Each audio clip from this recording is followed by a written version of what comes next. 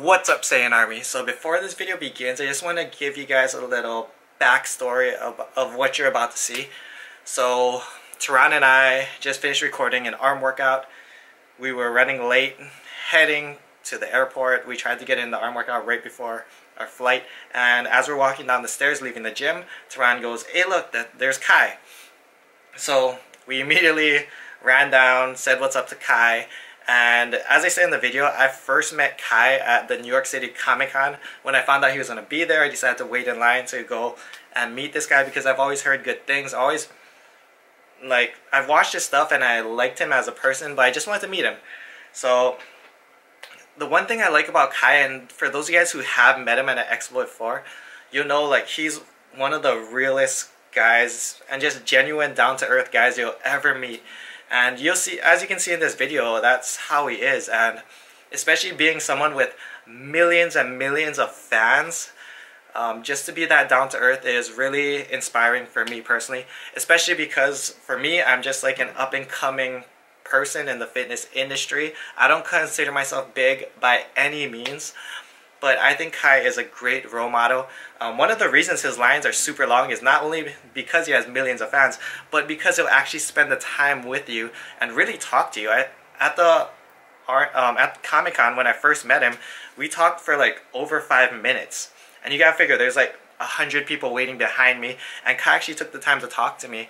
And even my girlfriend, who didn't even know who Kai Greene was just blown away by this guy and just how he is and his demeanor. So anyways, we talk about pretty much just anime and life. So enjoy the video, guys.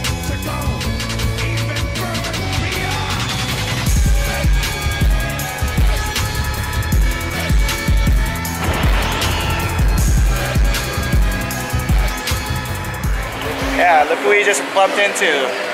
The Kai Greene. What's going on? How you doing, Kai? I'm good. How's everything going? Give them an update real quick on how you been.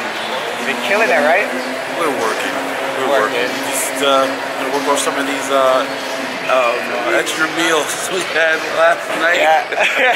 No, me too. I feel a little guilty about, but I urge you. No, you gotta live life, enjoy yourself. Yes, you know, sir. all about that balance, right? Yes, absolutely. Yeah. Yeah. I first met Kai at Comic-Con, and I just met Gogeta. We did the fusion. You posted that on your Instagram too. Thank you. I got like a couple thousand followers out of that. Thank you. Appreciate that, man. I'm glad to be of service, but thank you for doing it with me. No. You know, there's always like this little childhood opportunity that I get a chance to live out sometimes. Did you watch Dragon Ball when you were growing up? Yeah, actually, Dragon Ball is very, very, very new. I mean, technically for me, real talk, I grew up on Voltron. Oh, okay. And I used to watch Voltron. That, there was a cartoon that was just like damn, it wasn't Was it before Voltron? Yes, it was. It was before Voltron, and this is G-Force. Yeah. G-Force. Not the latest stuff that they've released within the last 15 years. 30 years ago, there was a G-Force that came out. Get a chance, check it out. You know, in the 70s. G-Force, yeah. G-Force.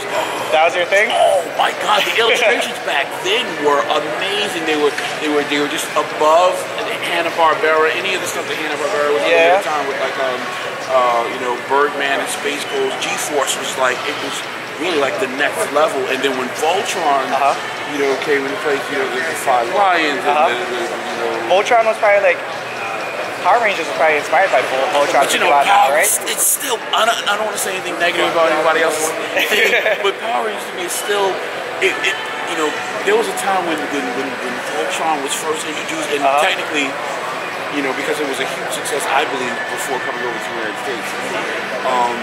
So there have been these different recreations of that that were, you know, they really set precedents for the things that would come. You know, with the whole manga style of illustration, storytelling through the animated. I mean, it was a different thing. Yeah. The kind of cartoon illustration and animation that we got a chance to see here in the States before, you know, we got a chance to see Voltron and G-Force. The way they showed a scene, the dynamics and the exchange of energy and stuff.